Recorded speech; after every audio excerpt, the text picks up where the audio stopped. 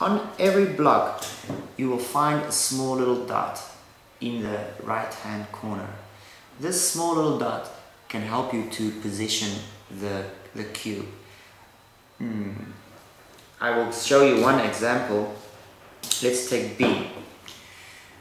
A D or a B can be upside down and can also have a letter value. So to avoid that mistake, there's a small right dot there in the right corner. This dot has to be placed downwards and then we will know it's a B. If it's placed upwards, it looks like a Q, but when you look at the dot, you will see the dot is in the wrong position. All the dots have to be placed downwards.